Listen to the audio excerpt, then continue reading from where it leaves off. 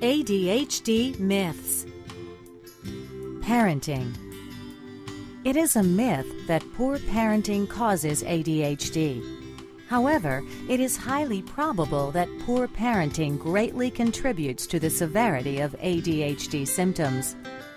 Setting a family schedule, setting clear expectations and consequences, and being consistent are some of the parenting skills necessary for the ADHD child.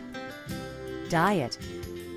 While much research has been done on the subject of food additives, diet, and ADHD, this subject remains highly controversial.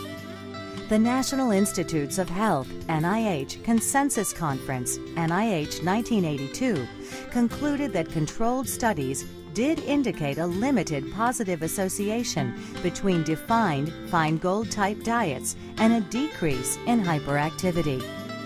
The Center for Science in the Public Interest, CSPI, has found more than 20 controlled studies of diet and behavior.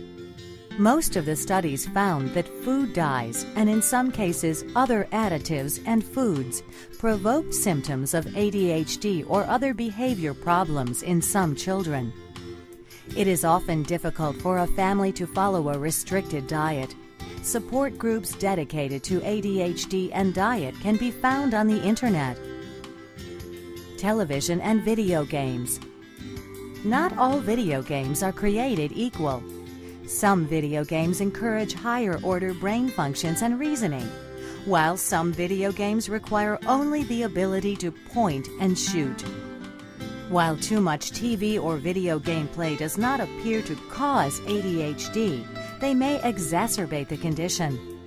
Several studies have shown that chronic play of violent, high-stimulation video games actually lowers metabolic rate in the brain's frontal lobes. The frontal lobes control attention, impulsive control, and other executive functions. Carefully monitoring what your child is playing and limiting the amount of time your child plays are good practices. Maturation and ADHD. ADHD doesn't necessarily diminish as one grows older. Concentration and impulsive difficulties often persist into adolescence, causing significant difficulties. Instead of being hyperactive, teachers may notice restlessness, inattentiveness, or excessive talking.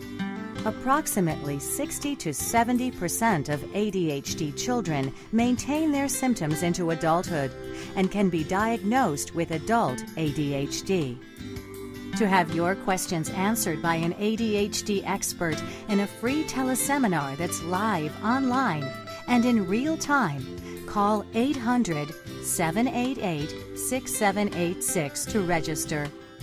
You can also learn about Play Attention, the nation's leading educational learning system for attention difficulties.